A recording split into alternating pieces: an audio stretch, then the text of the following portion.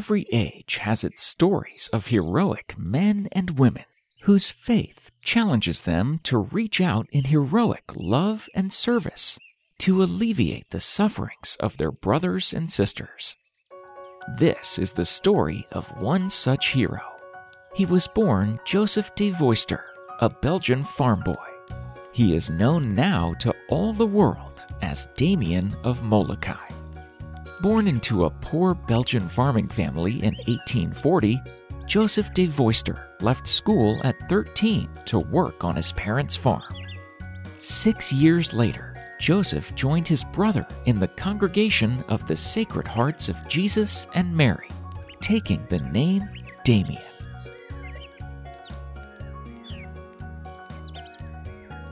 In 1864, Damien's brother, who was also in the same order of religious calling, was ordered to Hawaii. But just before the departure, his brother became ill. Damien obtained permission from the Superior General to take his place. Damien arrived in Honolulu in 1864 and was ordained a priest that May. He spent 9 years on the Big Island, studying the Hawaiian language, eating poi, building churches, and baptizing new converts. He often had to travel by canoe to reach remote locations. He was a strong athlete who could climb rocky cliffs, trek through lava fields, and scale 10 ravines to get to his parishioners. In 1866, Hawaii established a leper colony on the Kalupapa Peninsula. Patients were simply dropped off and left to survive on their own in the desolate, lawless place. The island was surrounded by the ocean on 3 sides and by a very high mountain cliff on the other. The lepers were taken from their homes and assigned as outcasts on the island of Molokai, never seen again by their families. A slow, painful death awaited them. Hawaiian Bishop Louis Migrant strongly desired priests to minister on the island and asked for volunteers.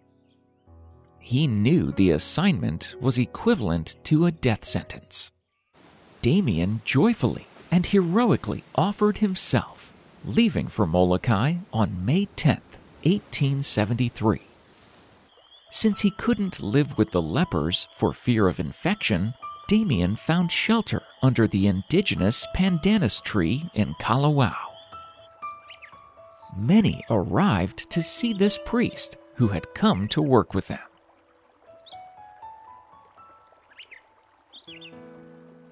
They were sure he wouldn't stay long when he saw what life there was like.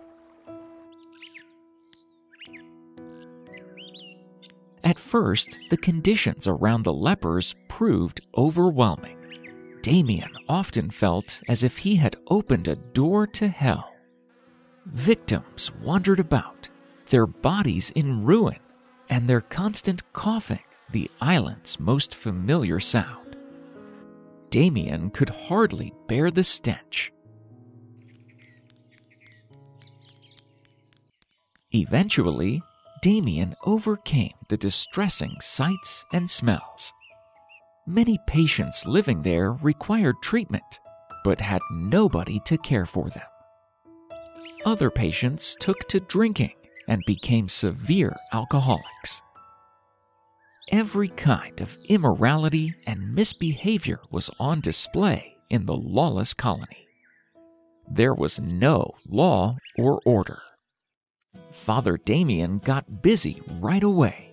He cleaned up huts, nursed those who were very sick, and tried new medicines. Using his carpentry skills, he built houses, churches, orphanages, coffins, and even a water system. Those able to help were put to work building better houses.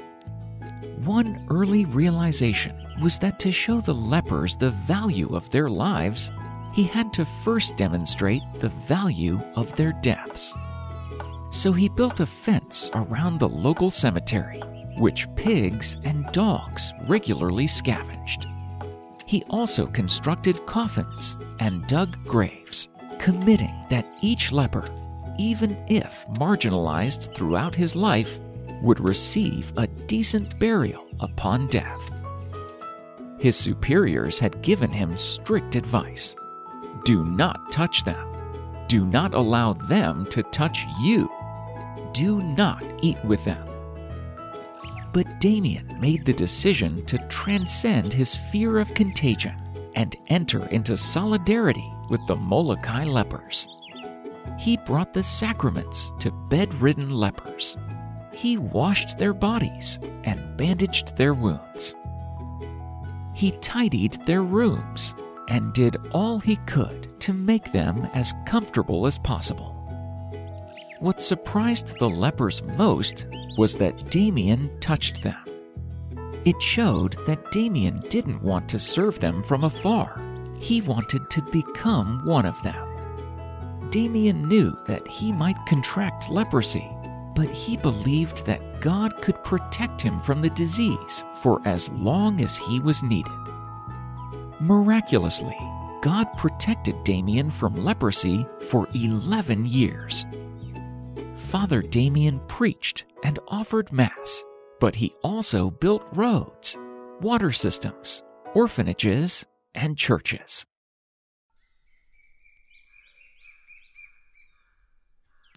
The moment he feared finally arrived in December 1884.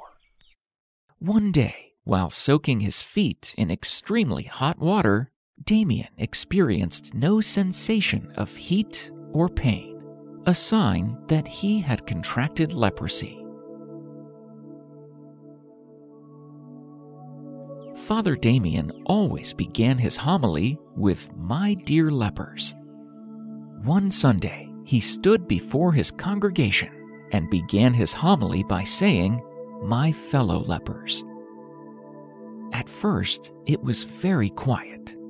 Then, people began to sob. Their beloved Father Damien had gotten the disease. Even though he was ill, Father Damien carried on his work. He wrote home to his brother, "I make myself a leper with the lepers to gain all to Jesus Christ." After 16 years in the colony, Father Damien succumbed to leprosy on April 15, 1889. He identified closely with those he came to serve, and thus, before and after the disease, offered a powerful, concrete expression of solidarity. And it was for that reason he became known not by his homeland, but by the island community he served, Saint Damien of Molokai, patron of lepers. Saint Damien, you ministered to those in despair and isolation. I call upon you to open my heart and mind to care for the poor, the sick, the weary, and those forgotten. Bestow upon me the inner strength of faith and unconditional compassion to be a disciple of Christ. As a Spartan, I come before you a humble servant of God. Bless me with the spirit of your love and instill in me the touch of healing and grace that you yourself possessed. Amen. Saint Damien, pray for us. Whose faith challenges them.